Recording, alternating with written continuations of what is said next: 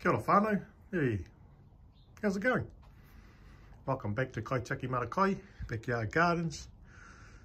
Goal to have 600 backyard gardens in Kaikoura and Northland over the next 5 to 6 years, encouraging people to think about their own security around food security and sustainability and their own hauora, the health and well-being, getting outside and hearing the trees blowing and, well, seeing the trees blow and hear the birds chirp is all good for our health, plus you're getting a bit of vitamin D.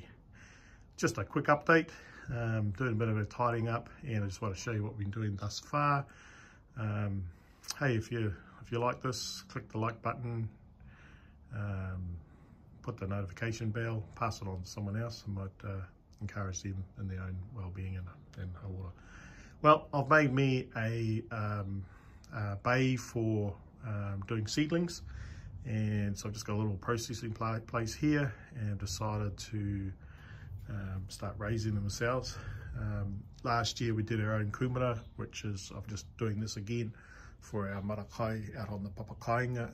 Just got some tomatoes that have shooted, not tomatoes, kumara that have shooted, and so I'm just growing tupu inside here, and in time this will start, it'll fill up. I should have probably done it a bit earlier, but we're prepping the land on the whenua for these, and I've also got some more down in here.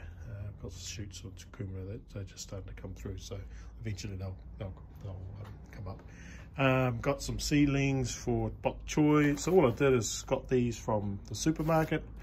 I am using old containers I've kept, but you can see here with the kumara, I'm using the old meat trays, and I'll actually use those as little seed beds.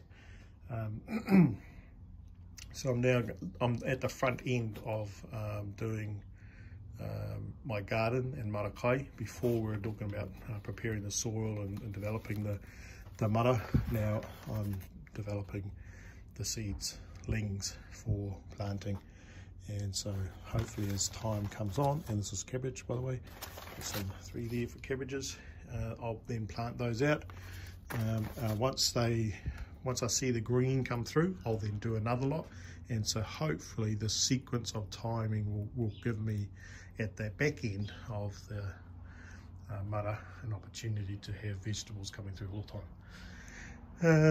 Strawberries are over there, it's going well, so but let's have a look at what we've done at the back here. And it's a bit windy here, so excuse me if you so I'll go over this way.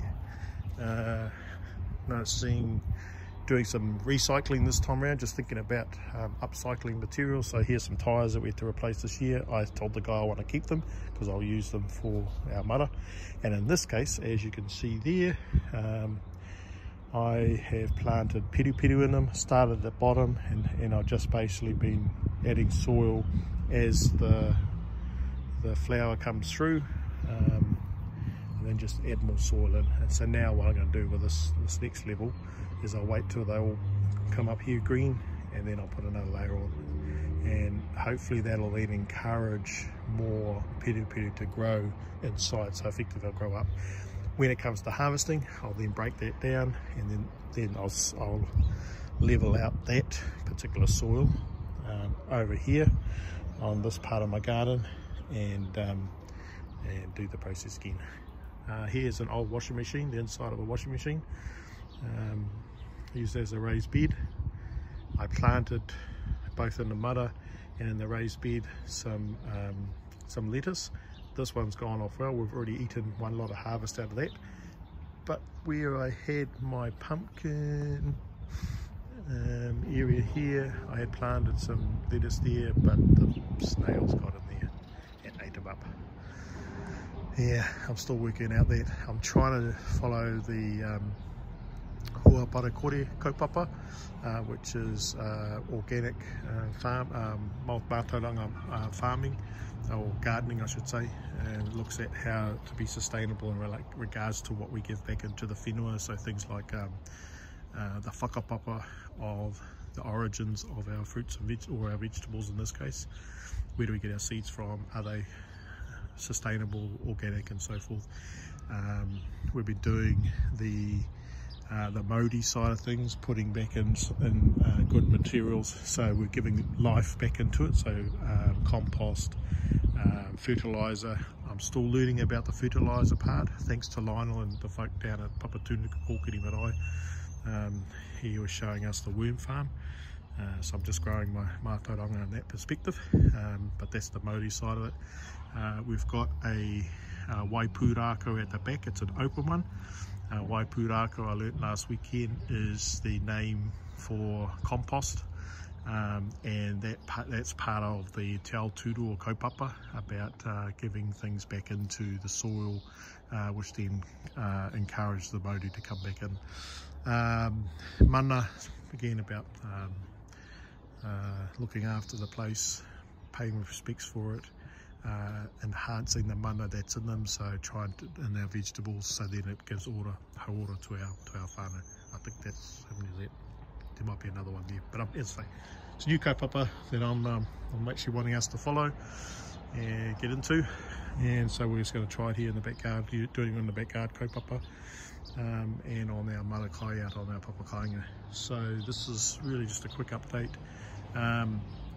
So we've got piru here, a little bit in there, back on the whenua, kumara carrots, kumara, potatoes and piru. We've got a couple of mana there. The tupu that I'm growing for the kumara that's inside the shed, that'll go out onto the papakainga. Got some beans that I'm going to run along this fence and then up these posts here. Planted some carrots last week, and you're starting to see them come through. There's little lines there.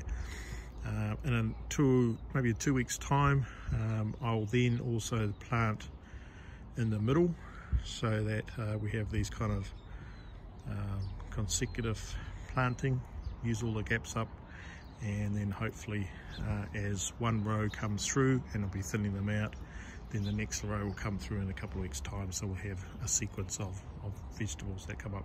Got broccoli at the front here, along there, and some broccoli, cauliflower and cabbage at the back. And in another 2 weeks time I'll plant in that gap there some more of these vegetables, because we do like our cabbages and broccoli.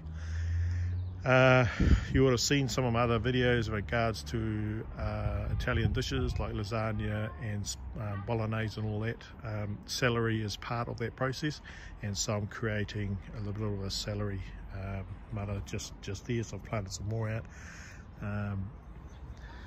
Yeah, so while the last of the winter crops dying off, I've planted some, actually I've had some spare potatoes in the gaps there, so I've actually filled up some gaps in there, so hopefully they'll come through as we start taking those out. Silver beet, we're going to get some more silver beet, probably planting somewhere else. Also have some, what do you call that, spinach. I've only got one there. I'm going to get some more, and I'll do a little bit of a spinach bit there. And then on the edges, once I figure out how to deal with these snails without going to commercial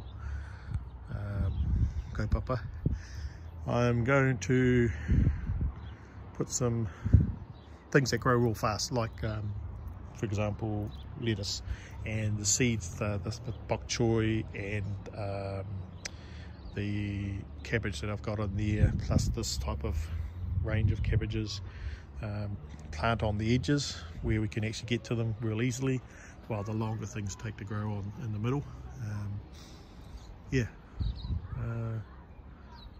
that's pretty much what's happening in our mara. Just tidied it up, put a bit of